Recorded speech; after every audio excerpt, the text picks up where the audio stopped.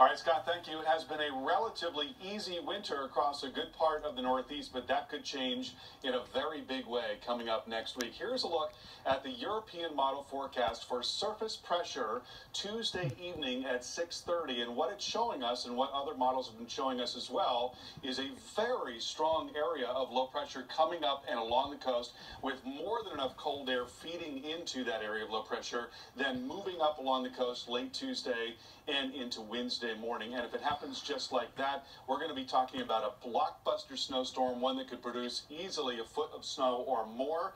This is our snowfall forecast right now, and we think the heaviest of snow is likely along that 95 corridor, but it's not only going to be snow, it's going to be wind, and a tremendous amount of wind, and maybe blizzard conditions along the 95 corridor. A huge deal if it happens just like that, and we'll talk about the scenarios coming up right after the break.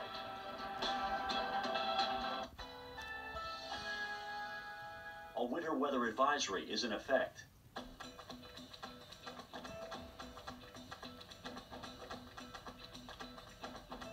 Currently in our area, 53 degrees under sunny skies with windy conditions.